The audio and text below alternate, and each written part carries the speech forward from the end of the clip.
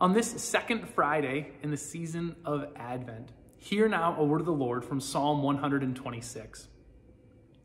When the Lord brought back the captives to Zion, we were like those who dreamed.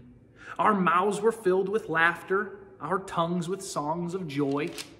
Then it was said among the nations, the Lord has done great things for them. The Lord has done great things for us, and we are filled with joy.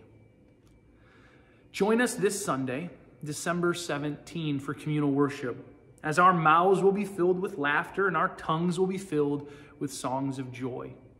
But join us in particular, because this Sunday, we welcome and invite our children's choir to lead us in singing some of our favorite Christmas carols. Undoubtedly, our mouths will be filled with laughter and our tongues will be filled with songs of joy as we witness our little ones praising Jesus among us. Grace and peace, and we hope to see you on Sunday.